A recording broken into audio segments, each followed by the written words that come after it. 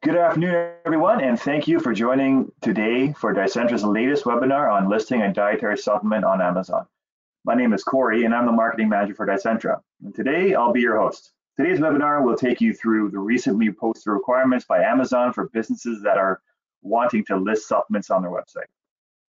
We will look at all of Amazon's new requirements and try to make sense of it. We are scheduled today to go for about 30 minutes, but there's a lot of content, so we might go over a little bit, and we'll try to wrap up at around 1:40 p.m. Eastern Standard Time.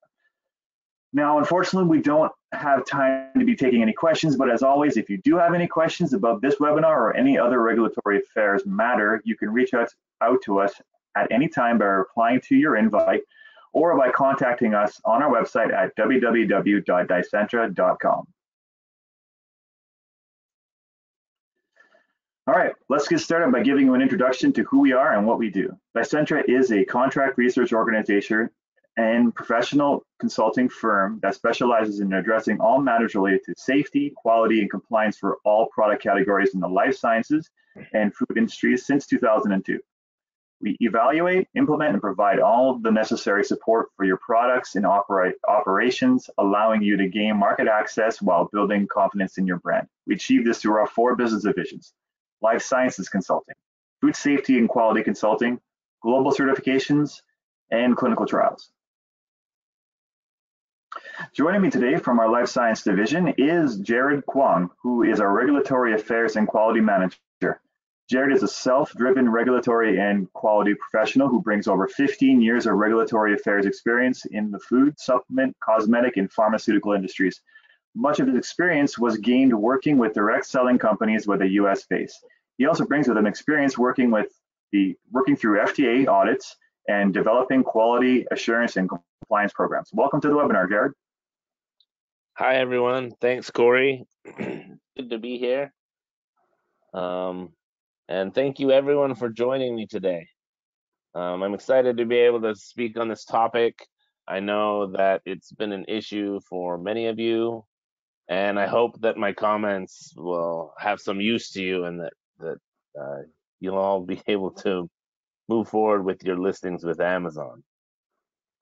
So last quarter of 2020, sometime in December, I believe, Amazon just started rolling out these updated requirements for dietary supplements that were sold on their website.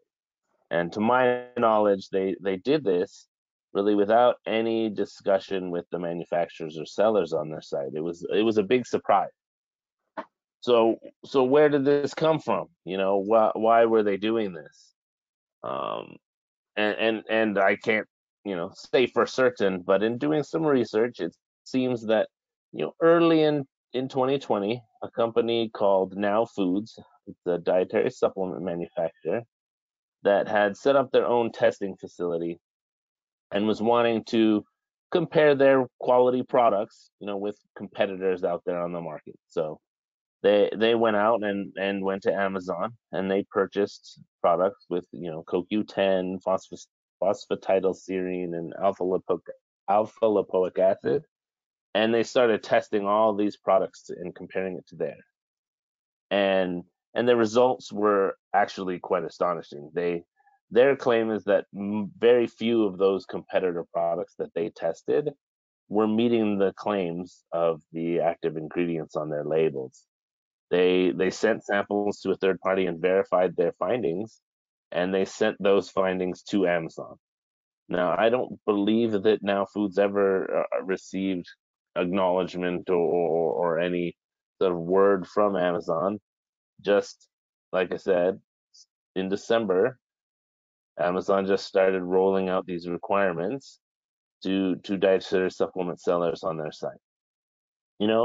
And Amazon did this, I think, justifiably so, to try to increase the quality of products that it sells on its site and decrease its own liability of those lower quality products. And they're not the first ones to do it. Many other retailers have already done it. But that was, I think, kind of the straw that broke the camel's back for Amazon, and then they started rolling this out.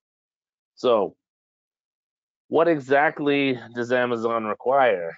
They on their website, their Seller Central website, their policy for dietary supplements sold on the site is that all dietary supplement products must meet FDA standards for dietary supplement labeling under 21 CFR 101.36 and follow good manufacturing practices for dietary supplements under 21 CFR 111. Now, these are things that products and manufacturers should be doing anyway. Amazon's general statement about their policy on dietary supplements isn't anything new, and it's something that should be done anyway. The hard part will come in how they enforce this, and we'll talk about that. So let's talk about exactly what they're requiring. They provide a lot of details. They actually have a compliance checklist on their website, and it kind of gives some do's and don'ts of what Amazon expects for all products on their site. And most of them fall under that general statement that they need to meet the supplement labeling and GMP rules, but some of them are a little different. First of all, supplements must be sealed in the original manufacturer's packaging. They must be new and unused. They must have a lot number or batch number or some sort of identifier on the product. Um, their label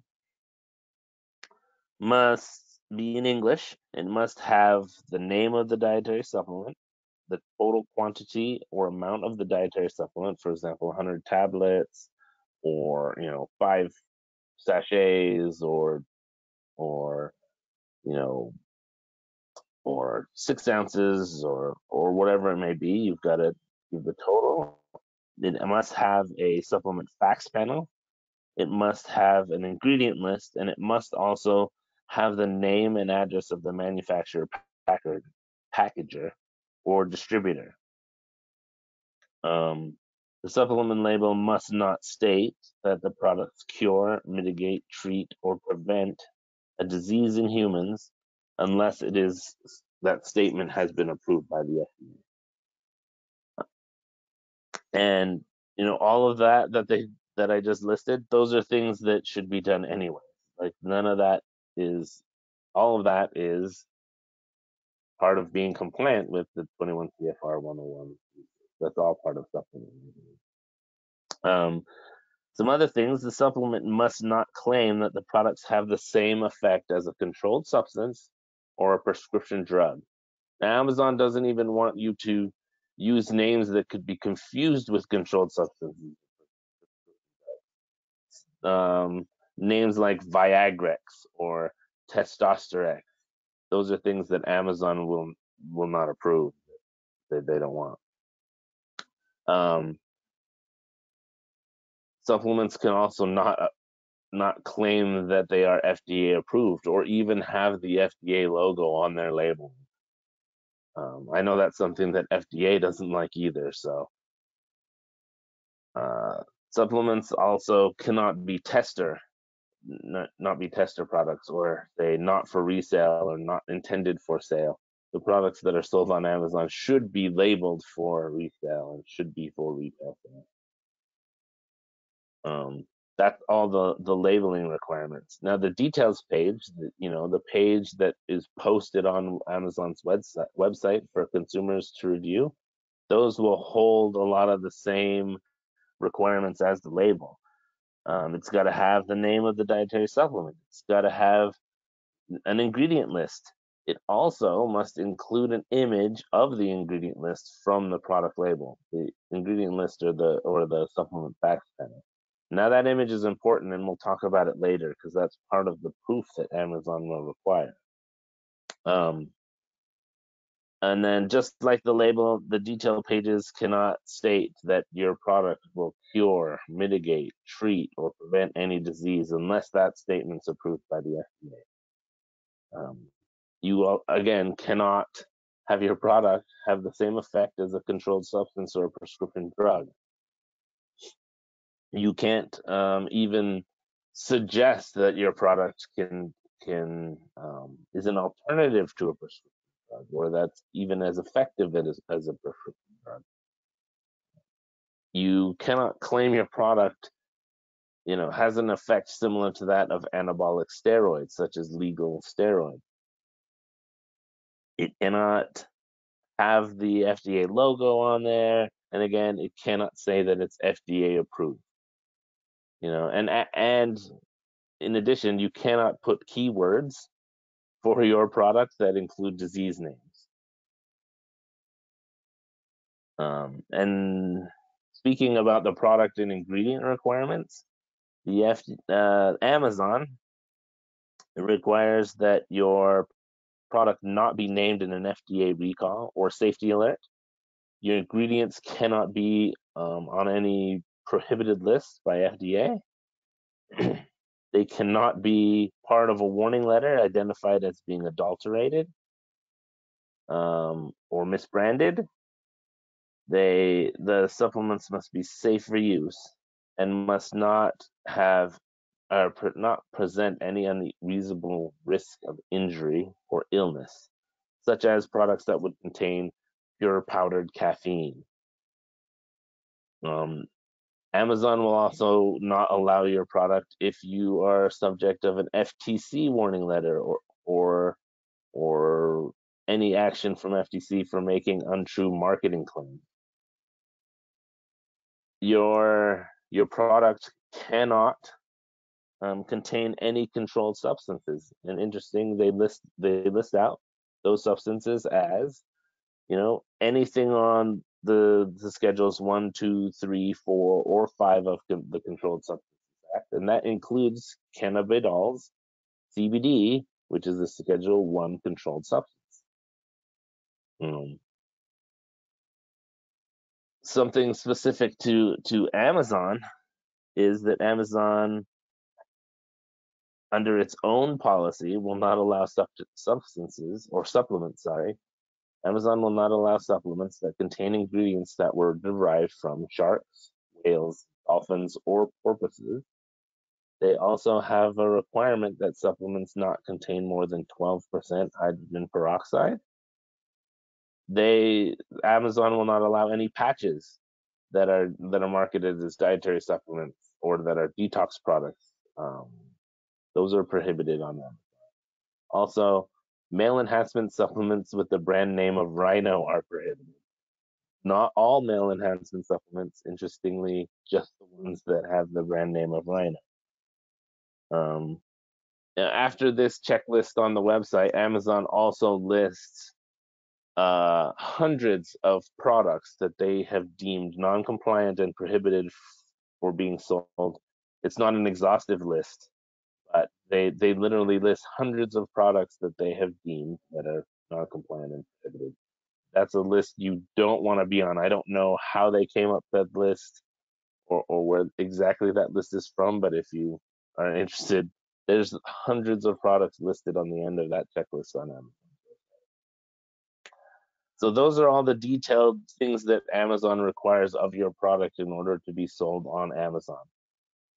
Like I said, a lot of that is stuff that should be done anyways, even if you weren't posting on Amazon. Then most of those are requirements that you would still need to meet anyways, just to be compliant with the FDA's regulation. Amazon is just kind of enforcing those regulations in regards to your content and your product. Like I said, even if you're not selling on Amazon, you shouldn't be making claims that your product is safer or the same as a drug. They should be truthful and not misleading. You shouldn't use FDA's logo. You shouldn't claim to cure, treat, mitigate, or prevent any disease. Your product should be safe and efficacious regardless whether you sell at Amazon or anywhere else. So here's the tricky part now is what Amazon requires is proof. Now there's a few things that Amazon will require that you submit to them to show that you're meeting FDA standards for dietary supplement and good manufacturing process. And the first thing is a certificate of analysis C of A from an ISO IEC 17025 accredited laboratory. Now, that's not something that FDA requires. That's a specific requirement from Amazon. And this could be an in-house lab or a third-party lab. And when the lab that tests your product, it doesn't need to have that ISO certification for every test that they're performing. Amazon just requires that the lab be certified in some tests, um, that ISO certification for some tests. And by being able to certify any test to ISO 17025, Amazon feels that that's sufficient proof to prove that laboratory is a good quality laboratory. So that's why they have chose that as a requirement. Now, the certificate of analysis from this approved lab, Amazon requires that it has certain elements. The C of A must have the product's name. It must also have the batch number, lot code, or some sort of identifier, a finished product's manufacturing number, or something to identify that product, specifically that product that was being tested. The report must also have the name and address of that accredited laboratory, and the results of, obviously, from the assays that support your ingredients that were on your supplement facts panel at the concentrations that you claimed on your the method that was used must also be on the report as well. All the ingredient names that are on the report should match the supplement facts panel on your label. Also, the units of measure, milligrams or grams or whatever, those also need to match what is on the label. Amazon wants to be able to easily compare this C of A with your label. They don't want to do the math to convert the units of measure. They don't want to try to figure out which ingredient goes what. They want you to line it all up. So once you've got the C of A, you've got to submit this to Amazon, and that C of A needs to have been issued within the past 9 months. You can't send one that's for a product that's expired, or have an expired product off your retention shelf, test it and use that. And the C of A must be in PDF format, and it must be accompanied by legible product images. And that's the second thing that they require, I also talked about it in there earlier in the requirements that they have, is they want product images of the supplement facts panel, the ingredient list. These images have to be clear and legible. They want to make sure you have a picture of all sides of the product. That includes, like I said, supplement facts panel ingredient list. They want a picture of the name of the product to make sure it's the right product. They want a picture or image of the brand owner, the name and address of the distributor. Amazon wants all these images to be clear and legible so that they can, like I said, compare. And then the third thing that Amazon is looking for is that is your proof is called a letter of guarantee. Now, this letter is from the original brand owner and must be on their letterhead, and basically it must attest that your product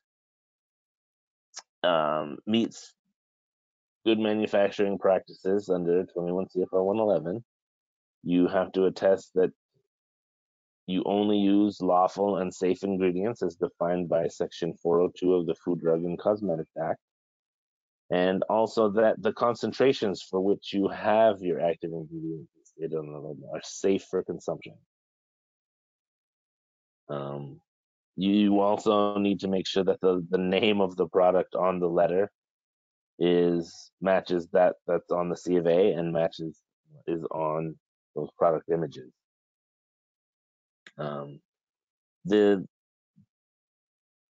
so in as an alternative to doing this, Amazon is allowing that if you are a member or have certification from a third party independent quality certification program, then you can be exempt from providing the C of A and the letter of guarantee. Now, currently, the organizations that Amazon is accepting are NSF, International Sport. That's important to note. It's the international sport, not just regular NSF. Also, the Banned Substance Control Group, the Informed Choice or Informed Sport certification, or active participants of the USP Dietary Supplement Verification Program. So if you have any of those certifications on your product, then you are exempt from the C of A and the letter of guarantee. So those are the things that Amazon requests that you submit as proof that you meet their general requirements of meeting the dietary supplement labeling laws and the manufacturing practice law. How can you comply with these requests? Like I said, a lot of it you should be done anyways, but some of it, they're tricky. And I key to Amazon really paying attention to the detail. It sounded repetitive, but you know, make sure everything matches. The C of A, the images, they all need to match. Now, of note, Amazon's requirements for the C of A are different than what many laboratories are used to and what generally I've seen put on C of A's. So you need to make that all those product names, ingredient names, same, and the units of measure are all the same on the C of A. It's making sure that it's easy for Amazon. I feel like I know that if I had to go through and the name math units of measure, that would be frustrating to me. So I think making sure those details your staff in the which you've got that might be easier for you, but for you and when I have done this in the past, I've had to use third party labs to do the test. It might be difficult at first to work with these labs to fulfill all of Amazon's requirements to get the certificate of analysis looking exactly the way Amazon wants it to look. Building that relationship with your third party lab is going to be key on that one. You're going to want to make sure that you have a lab that is so certified that you can work with, that is willing to work. And I think initially, of course, it might be difficult, but as you work together, companies are asking the lab for that format, that Amazon format. I think it'll be easier. So just make sure that you have a good working relationship with your lab, whether it's in house or third party. Make sure you have a good relationship. For the product images that you have to submit to Amazon, I don't think you need a fancy camera or a professional studio, to take pictures of your product, to make it all fancy or anything. But those pictures need to be usable by Amazon. They need to be clear and legible. The whole wanna they want to compare these things. And many of you might have doing research for this. I reached out to Amazon multiple times, and I've noticed that a lot of the interaction that I had with Amazon, both in this and personally for shipments or things that I've purchased on Amazon, my interactions with Amazon, all of them are automated. Know how to be running their at their corporate office. They're going to have actual employees reviewing all these documents, approving and passing them, but it may be AI that is scanning these pictures and images of your product and comparing the PDF of the C of A. Maybe why that they're asking for formats and for their maybe AI reviewing and approving your stuff. So it's important, regardless if it's an actual person or AI, to have clear images. I would suggest, even if you're taking these with your cell phone, just double check, take a look at the images, make sure that they're clear, make sure that they're legible. Make sure you turn on an extra light or something to have clear, legible images. I would personally look at all the the images and I guess do what I assume Amazon would do and check your supplement facts panel. Make sure the ingredient names on the images that you do match the C of A. The product name and the lot numbers all match it. I would do a double check personally before I submit it to Amazon to make sure that my images are legible, that they do match, and everything's in order. Again, paying attention to those details. And then the last name, that letter of guarantee, that doesn't have any specific format. You can write that letter any way that you want as long as it meets those declarations. I would write it word for word the way Amazon has listed in their requirement. I, a manufacturer that is the seller of B supplement, hereby um, attest that my product B, is manufactured under good manufacturing practices as listed in 21 CFR 111, signed and dated. This is something, these requirements that you're attesting to aren't new. These are things that you should be doing anyway. So, whether your product is manufactured in the US or internationally, all dietary supplement products should be manufactured. All products, should be of ingredients that are lawful and safe. All, all products should have ingredients that are at safe levels for consumption. These are things that should be done anyway. So attesting to this shouldn't be difficult. Just like I said, I would write word for word what Amazon lists as the requirement and attest to that and sign off on it. And for those of you who use third party manufacturers, you may have to ask your manufacturer to provide you a letter of guarantee stating that they manufacture it under. You can then attest to Amazon that these products are manufactured under. In regards to the ingredients, that's something you'll need to verify. I know for a fact, based on warning letters from FDA, that there is an issue with products that are manufactured that may contain drug ingredients or other substances that are not safe, that may not even be declared on the label. And I think that's where Amazon is coming from, that they want to make sure that you verified that your product doesn't contain any substances that are not safe, and that's something you have to work out with your manufacturer if you're manufacturing a third party, or you really need to know what's in your product, whether you own the formula or not. You may even have to work with your raw material suppliers to get information about the ingredients, just to make sure. This is something, like I said, that you should be doing anyways to make sure that your product's safe. Amazon wants you to attest to it.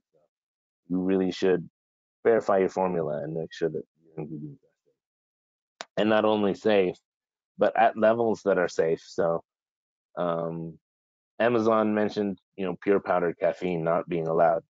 Even just caffeine in general is not at different levels can be not safe. So you want to make sure that the levels that you have in your product are safe. Again, reviewing your product, reviewing your formula to make sure that things are safe. And once you're confident that you've now met all these requirements, you put that, letter of guarantee on your letterhead and sign it. Again, making sure that the product names on the letter are the same as the C of A and the product label image. The letter of guarantee, you don't have to do one for every product either. You could list all of the products that you under your brand, or you could list all the products that are manufactured at a specific facility. List them all on the same letter, but again, make sure that those product names match the product names on your label or C of A.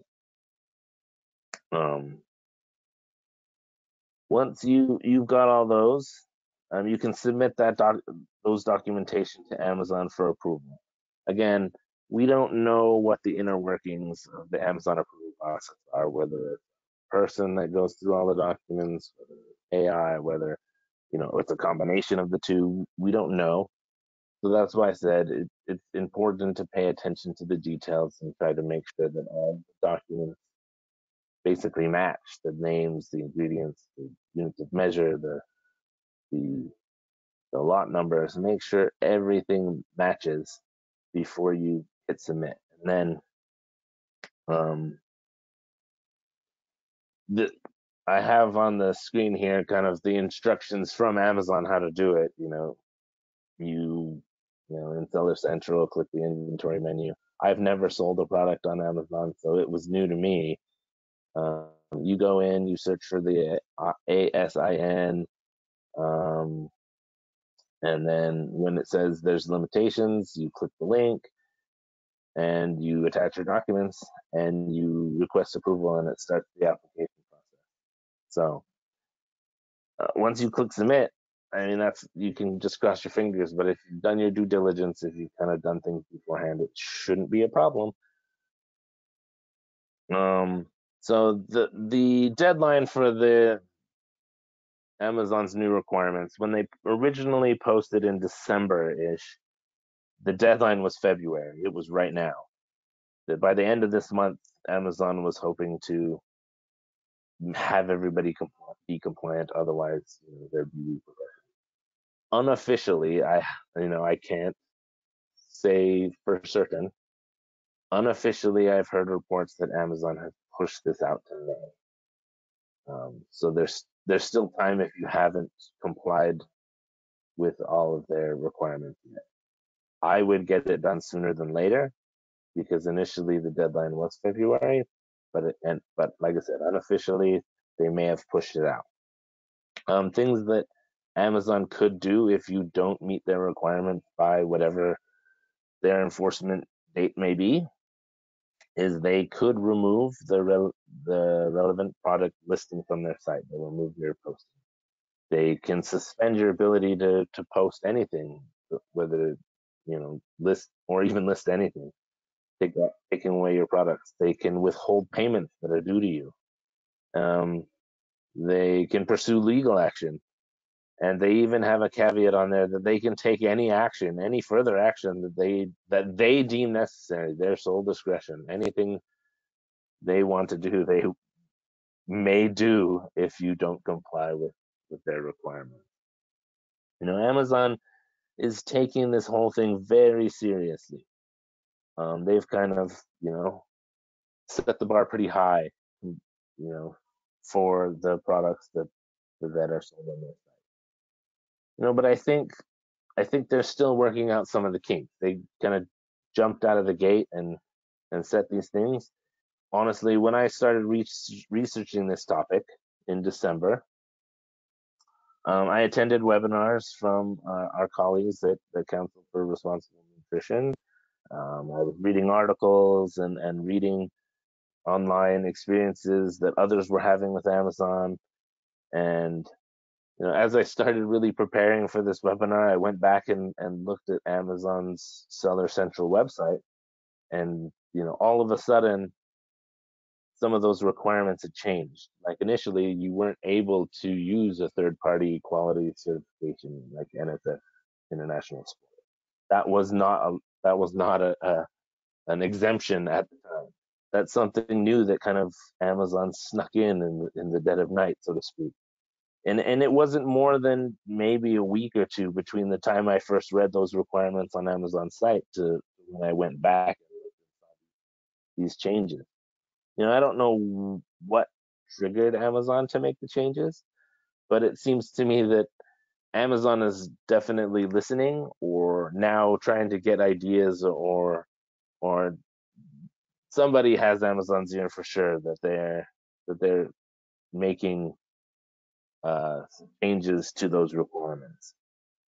So my suggestion is that if your lab isn't 17025 ISE 17025 certified, but it does have some other certification or accreditation that you believe is acceptable, reach out to Amazon.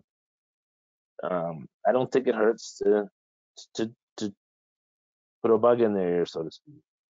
Um, Now, whether you reach out to them directly or through an association, I think it's definitely a good idea that we all work together, and I think there's still time to collaborate with each other and with Amazon and with any other retailers that are out there. I can't guarantee that by talking to Amazon that they'll change their requirements for your product. And so at this point, that's all you can do. You can try to work it out with them, or you really, if you want to sell your product on Amazon, you just have to comply with their requirements. You know, Amazon's not the only one or the first one who've kind of created their own standards. Many different retailers have, done this before. It's been a couple of years since CVS and Walgreens have had their own retailer specific compliance requirements. You know, and actually more and more retailers seem to be preparing or considering implementing their own sets of rules. And as this happens, it's becoming more and more a burden. For many of you, maybe you're just selling on Amazon, but as your business grows, you may branch out, and if this trend continues, it will become a burden to you and to all manufacturers to try to comply with so many different requirements, jumping through the hoops of Amazon, jumping through the hoops of CVS, jumping through the hoops of, Walgreens, and eventually, Costco and Walmart, and everybody will have their own set of standards. And I think that will increase the time it takes you to create and produce and market a product. It'll increase the cost. At the end of the day, I really think that pattern will hurt the dietary supplement industry. I don't think it's a bad thing that manufacturers hold, I mean, retailers hold manufacturers accountable and kind of set that bar a little higher to make people be more compliant. I think all of you listening are in general good players in the game. You're here at this webinar because you want to be compliant. But there are companies out there who like to fly by the dead of night and fly under the radar and make claims that they're steroids or whatever else. And so I don't think it's a bad thing that these retailers are trying to hold people to a higher standard. But I do believe that if there needs to be harmonization to the requirements, because we really can't jump through everyone's different set of hoops. That's just not sustainable to anybody, really. So Dicentra is a member of the Council for Responsible Nutrition. We've been working with them and go to their meetings. CRN, our Council for Responsible Nutrition, has been working with another association, the Global Retail and Manufacturer Alliance, to try to get retailers, manufacturers, trade associations, and certification bodies together, to collaborate and create standards that are harmonized that everyone can agree to as a group. You know, everyone trying to work together to strengthen the safety and quality of the dietary supplement industry. And that's what we hope, and they all hope, that we can, through collaboration, get things harmonized.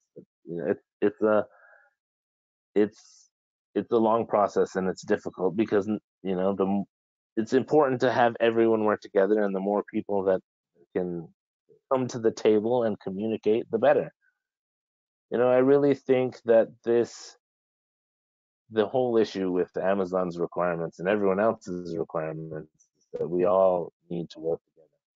The government, the FDA, the industry, retailers, manufacturers, trade associations, certification bodies, the laboratories, even the consumers. We all have a voice in how this works, and how it can benefit each other.